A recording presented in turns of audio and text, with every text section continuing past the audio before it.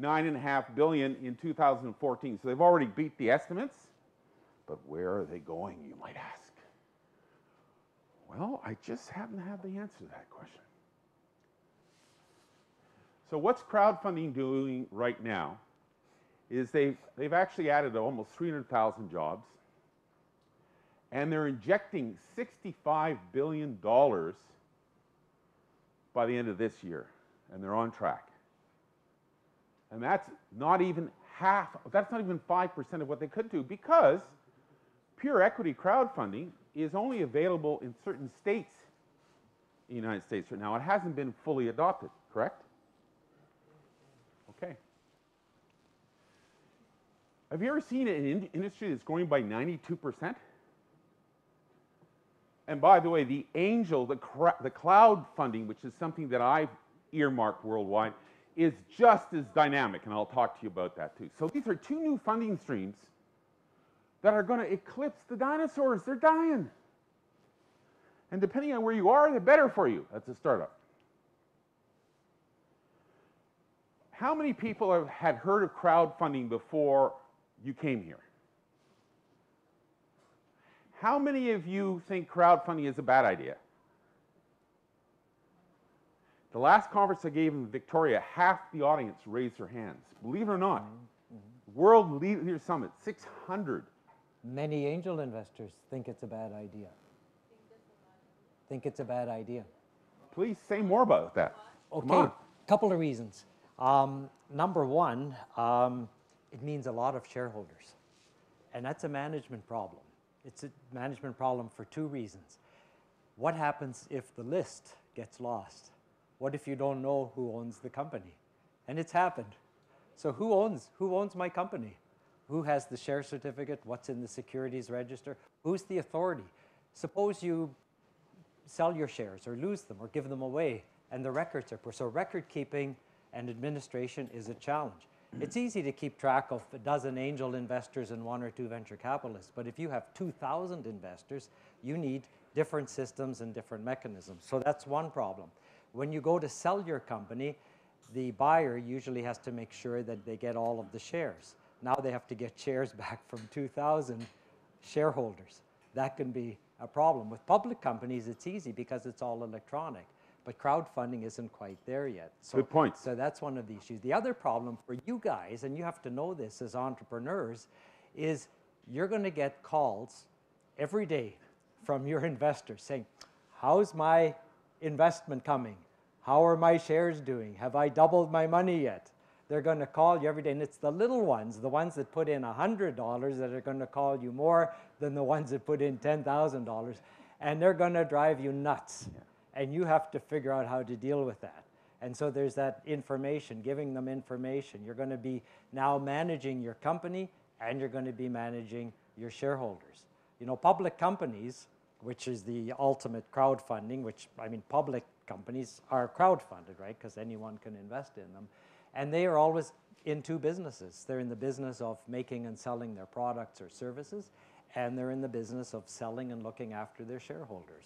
So now you're in two businesses, not just one. So those are two of the big negatives, the administration, the costs, and that problem with being diverted or unfocused now and looking after two businesses rather than one. Mike, thank you for that. Dead on. And some of the people are coming to grips with that problem after it's occurred. So where is it going by 2020? I'm not going to go into depth and do difference to Craig. I do speak too much. Huge impact. We talked about equity crowdfunding.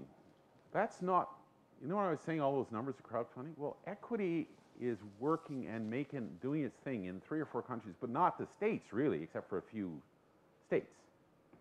So it's still not engaged yet. And holy cow, what happens when it is engaged? Now, for you, for the entrepreneurs, the product type of crowdfunding, non-equity, is wonderful because you don't have those problems with shareholders. Like the rewards base there. Right, that rewards you by the product. Yeah. And so you're first in line for new products, and you help the entrepreneur by being a participant in that. But still, many of us would like to own a piece of the action, right? If you buy, the next greatest smartphone, that's wonderful, but you've only got one of them. But if you think that the company is a winner and you'd rather put in $100 and see it become $1,000, the only way to do that is by owning a piece of the action. That's why equity can work well for the entrepreneurs and the investors. True. Now, this is information slightly behind. There's now 1,300 crowdfunding sites worldwide. 40 in Latin America. More than 40. Now, that's a good list to have. Who could I speak to here? Somebody in LATAM should actually get that list together, because a lot of the companies I witnessed today could take advantage of that. Now, one of the things I want to mention about crowdfunders is they're becoming very segment-based. So there's even a difference between Indiegogo and Kickstarter. Some of them work more for some companies than other companies. In fact, it's got so complicated that we have a little module that we do now where we help a client decide on what crowdfunding platform is the best for them, because they don't know. And then everybody thinks, oh, it's very complicated. It's not. To do a crowdfunding campaign is the job for your marketing and your CEO. Because what you want to do is just show off your plans, do a video. There's lots of people who are in the video world here. Do a nice, exciting video. Get it up there, and then package it so that you can say you can buy a year's worth of bus tickets, or this, or that, and you can get people up to date. Now, the secret about crowdfunding, Mike, is that you have to pre-sell 30% of your objective. Sorry, you got to go out there and pre-sell it. Because if you have a crowdfunding campaign that's sitting there on the crowdfunding site and doing nothing, people aren't going to buy. So what they found is, the research is, you got to get your friends, family, get out there and still knock the roots, get your story out, do a media thing, get them there, make sure you pre-sell 30%, because at that point, the rest of the crowd, whew. Laurie Stewart, who you know, in Calgary, just went after $100,000 crowdfunding. She got $991,000. And I'll describe some others. So the problem with plenty, a world of plenty, is where do you go first? How do you get started? Let's ask that question to our colleague here. He's 1 second How did ahead. you sell? How did you do it? And you might want to look at that slide, because you'll notice something.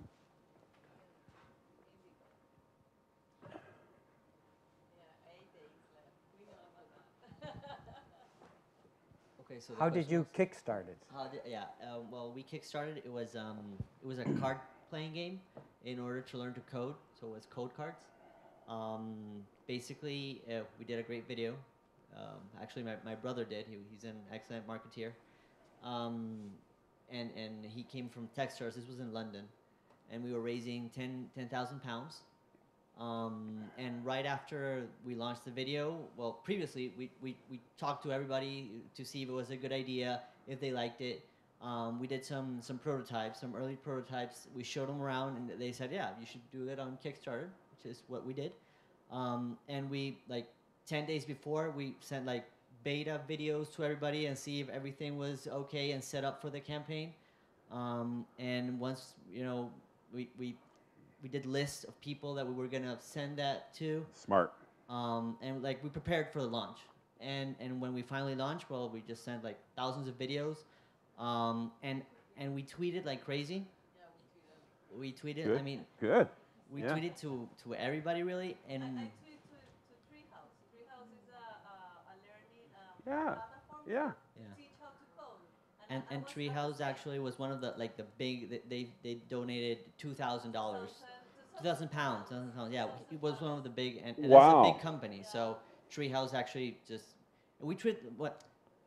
Treehouse was one out of at least 30 big companies we tweeted to. Yeah. But it was the one that gave us 2,000 pounds and a lot of traction. And the other one was Draper. Draper University. Yeah. The other one that was Tim Draper, who is but my brother knew him, so that's kind of a cheat. But So- that's, so no, you're it's not a going- cheat. That's very real. Very, very real. And so your objective was how much? 10,000 pounds. And how quickly did you hit that or exceed it? It was kind of linear, really. We didn't really get a J curve. We finished we got the funding. We did about 1,000 pounds more. We did about 11,000 pounds, and it was pretty linear. I mean, we had like these jumps, but more or less we had a big jump at the beginning, and then it was just linear up to 10,000. We reached the objective about 3 days before the campaign closed. Great. Because I know a couple of days before, there are people that don't pledge, but are like watching, and they're interested in pledging only if they see that the pledge is going to be completed. So Kickstarter sends an email like 5 days before the pledge is done to people that are interested. So then we got that final boost at the end. Good. That was it. That was fun. That was Yeah. very fun. Yeah, it was fun. And you got push notifications. Everyone, every time you got $10, you got a message. Someone put 10 pounds, 15 pounds, 20 pounds. People from all around the world. So we Yeah. receive from all. Ah, take note. You want to repeat that? People from All around the world. all around the world. So I heard people say, "Oh, I'm in Chile. How the hell am I going to get money?" Yeah. Actually, we ended up not winning as much money because we miscalculated shipping costs for around the world. Yeah. So Yeah. we didn't win much, but we got a lot of stock and So on the checklist I talk about is make sure you think about shipping costs. yeah. Okay. Yeah, we miscalculated that, but Oh, we did. This We is did good. great. Good. I'm enjoying this so much. I have two really great presenters here. So what are the problems? Mike's going to help me on this. Mike actually beat me to the punch on the fact is fraud is not the problem. It's much less. But failure is a problem. And the reason is by the very nature that crowdfunding allows quick access, you get people getting the money who haven't quite got their ideas solidified, and there's all sorts of what I call cliffs that they're going to fall over. So in the UK, I'm working quite heavily with them. They're changing legislation the US is going to follow. We've got to find a way to get rid of the garbage in. The platforms are going to be held accountable eventually. I mean, if a platform, an angel platform, kept pushing garbage at the angels, what do you think is going to happen? So you deal with that through due diligence. Yeah, and I mentioned the example of the fellow who was caught by the public, by the crowd, but it's not just for fraud, right? It's for due diligence in a more holistic way, because now the whole crowd is going to Ask questions. ask Blog, questions posts. and give opinions why this product is great or why it's not going to be great. And hopefully that will keep people from investing in what could be failures. Because we're going to see with crowdfunding, we're going to see an even higher failure rate if we're not careful. Exactly. It's not going to be 90%, it's going to be 95% of the new ventures, the new startups, are going to fail. And that's a problem too, because then we, the crowd, will say, this isn't working. Why should we continue to speculate on these companies where the risks are so high? So again, the crowd can help in doing that due diligence, and the crowd can probe and ask the tough questions. I don't want to do that in the mic. Okay, well, both those points are really important. In the UK and Australia, they're going to add a checklist to the crowdfunding platforms, what they call the crowd vet list. And that list is going to look awfully familiar to something I've been working on because I'm licensing a lot of them on that. So Mike said the last point, so I don't need to talk any more about it. Now, let's talk about crowdfunding, because Mike would probably be very interested in this, in that it's not the case in Canada yet. I think you pointed that out, Mike. People can't solicit accredited investors in Canada yet, but with the Jobs Act changed, and the fact you don't have rules against it here, you can solicit angels and accredited investor. What's the difference between an angel and accredited investor? God knows. But one of the things about accredited investors, you look at people who are passionate, like the doctor who helped build a patient control system. Other doctors, they have the money. They're legally accredited all over the world.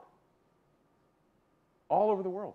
So you now have an avenue for raising money that you didn't have before.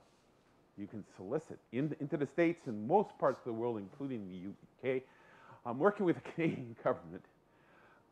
They have actually a regulation that makes it difficult to go after a accredited investor under the accredited exemption unless you know that investor. It's called NI 33-103. I hated it. Why are you restricting me from going and talking to an angel investor when I can go and talk to an angel investment group? And that's okay, but I can't talk to an angel investor. So I can't go direct. Doesn't make sense. So Don, explain to us, what do you really mean by cloud funding as opposed to crowdfunding? Because until today, I've not heard of cloud funding. Is it kind of like pennies from heaven? Crowdfunding is it's open to everyone with no restriction using the Jobs Act. Cloud funding is well-to-do individuals who are accredited, means that they have more than a certain amount of income and assets or income or assets. I often refer to them as angels and accredited investors. Why use cloud versus crowd? Because this is the term, I mentioned it to some people and you knew it. It's going to be a term you hear a lot about. And what it is, angels and accredited investors are starting to invest worldwide. I had one guy I met in Edmonton. We don't have, cloud funding there, so he went somewhere else in the States and invested from Canada. So I was telling one of the ministers, saying, why are we doing this? We've got to get our act together. Now, why I call it cloud is that you can segment by profiles and search algorithms the angels that you go after. Where would you do this? Well, if you go to Angel List, you can do it well. If you go to Gust, you can do it. If you go to LinkedIn, you can do it very elegantly. Why? LinkedIn's got this search. That's quite awesome. You can search by whether they have yellow hair or no, I'm just kidding you. But you can search by their interests and the fact they're an angel investor. And all of a sudden, boop, you've got a list of people that you can knock on the door and say, would you like to invest in my company? Now, cloud funding is also happening through organizations which are developing their own cloud. It's more physical. It's a stronger relationship.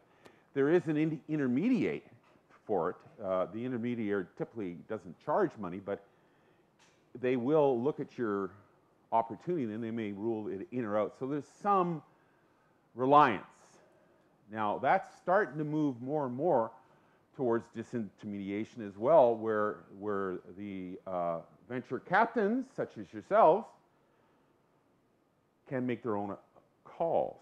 But I'd say both angel crowdfunding and cloud funding are going to be primary opportunities for you to get money now. So I would send my pennies up to the cloud and someday it'll rain dollars. Hopefully. Good.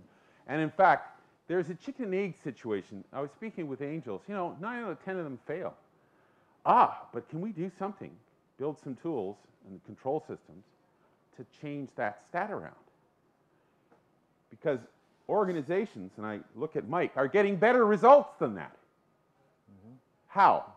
What are they doing? And I think if angels can start to think smart themselves, sometimes they get passionate and they don't give the venture captain the support the venture captain might need to be successful. Sometimes you got to be hard. If Craig was here right now, he'd say, he said it there, sometimes I got to be a tough nut.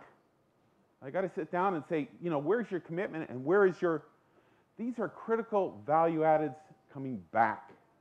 You get those from angels, you won't get them from crowdfunding. So there's another reason why the angel network can sometimes be better. Strategic, we've talked about it. A lot of you are here because of that. LATAM is a strategic source. There could be grants, private sector, government grants, incubators, they're all in there. The ventures, brokers right now are having a 1% success rate in funding a company. So you have a lot of people out there saying, hey, if you pay me some money, a retainer fee, I'll go find an investor for you. They're only succeeding in less than 1 in 100. What's happening? The brokers are quitting their jobs in droves. In the UK, almost all. Now, a number of them are smart, and they've gone and formed their own crowdfunding site. That's why we've got 1,300 of these. But the world is changing, and just like everything else we've seen, when disruption comes in, certain jobs are going and other jobs are coming.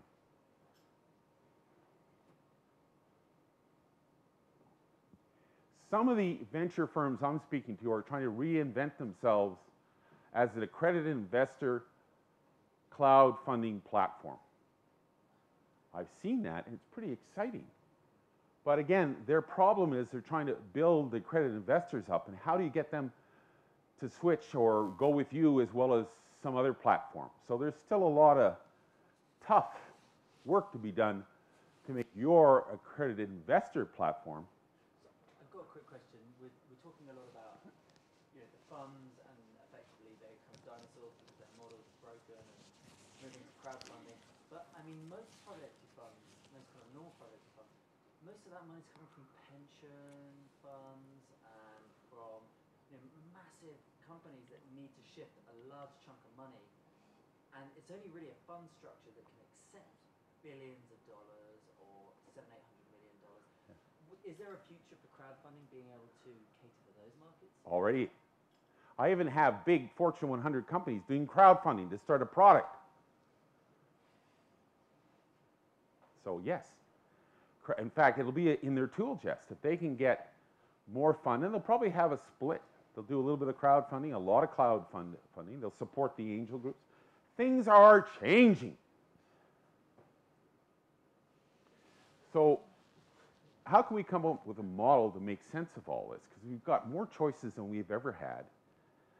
And essentially, if you've got a system that's working a lot faster, but creating more failures, you're not really ahead of the game. So you've got to find a way. It's like hell. I can sell more products, and instead of losing $1 per product, I'll lose 2, but I'll sell more. Does that work? No. So we've got a system that we're building over there that can get a lot more investment going. We've got to find a way to keep it good investment. So that's where this concept of a pre-flight checklist, and there's many people who have checklists or report cards. What we need to do is these new entrepreneurs will know an awful lot about this, but a venture to succeed is this, and we've got to let them know what they don't know.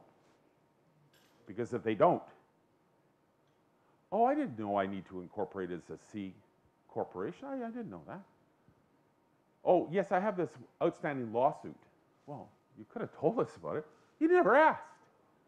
So right now, they're asking those questions, and they're asking it with the angel group. Some of them are, the due diligence is quite sophisticated, and some of it is less, and some of it is ongoing, because you start with A and then you continue to dig. Now, what is the biggest problem I found dealing with hundreds of investors? And Mike, please tell me if I'm wrong. They go to a site where they have a business plan template, and they go and they fill in all the blocks, and they get charts, and they get this, and they get that. But they really haven't thought about their mission, their vision, their 5-year goals, because they're letting it decide on their goals. No. How big do you want to be? Don't let systems drive your dream. Start with the dream and then find out what you need to do to achieve it. So I hate these online business plan templates. Instead, I like someone sitting down and going through the strategy, and I'll talk about that later. At the end of the strategy, interesting enough, if you do it right, you'll identify your funding choice. So we went through some mini little strategy discussions, right guys, today, and I said, hell, if you're going to do that, do this. Oh, yeah. Wow. It's an aha moment, right? You kind of went, well, ooh, that hurts. So that's what you got to do, is get your strategy. Because if you haven't got that done, you've got that poor little guy underneath there trying to drive his cart. Now, there are many systems, and I'm not claiming that we own or offer the best. Over 25 years, we discovered 300 areas where ventures could go wrong. And we said, wouldn't it be fun if we told them what those 300 areas are and made them look at it and say, have they thought about it and have they solved it? Just that. What we started to notice is with our ventures, our success rate started to climb and climb and climb. Like Mike, who does a similar but with a different tool, they start to get better returns more often. It's probably not a bad idea. Strategy is different from filling in a business plan or something like that. You really have to think about the core of your vision and mission. Mission is why you're doing it. So today, I've asked a number of you players, I said, why are you doing that? Because that's all, you know, Apple sells on the why, not the what. A lot of companies are marketed on the why. Get those 5-year goals, 3-year goals set, because having a target, it doesn't have to be a forecast. Forget about a forecast. Because if you set it, you can look at where you're weak and strong to get there and fix it with tuned strategic initiatives that will get those fixed. I worked with one engineering company. They were $2 million and barely break even. They did this. 3 years later, they were $10 million and $4 million profitability with an offer to buy them of $20 million. So this works. Why more companies don't actually do it is because they don't understand that strategy is the key. You got to manage strategy differently than you manage operations. Don't mix the two. Otherwise, tactically, you'll be changing your strategy every week because of the customer, because of this. You can change the strategy, but once a month or once a quarter. Stay on strategy. Don't jerk about. Kills more companies than you would imagine. So the winners and losers, as I wrap up this presentation, and are we all set, guys? The winners and losers here, unfortunately, the venture players and a lot of the banks, who already seen the banks running into serious problems. The winners, Mike, stand up. You're one of the winners here. I am? Yeah. Oh, okay. Stand up. Mike is, yes! Give it to him. You're too kind. But the real winner in this democratization that can happen today for you, don't feel odd. Just, it's you. It's you. So I'm going to say a couple of words to y'all, okay? Because we want to end this on a note. And I'm going to give you some motivation. And I'm going to say, I want you to repeat after me. Get up, startups. Get up for your rights. Get up, startups. Don't give up the fight. Stand up. Let's do it. It's boogie. Okay, are you ready? Get up, startups. Come on. If you want to ask them, because right now everyone's thinking, Saturday, almost 6:45. I'm out of here. Bye-bye all. Thanks, John. That was great. Cheers, John.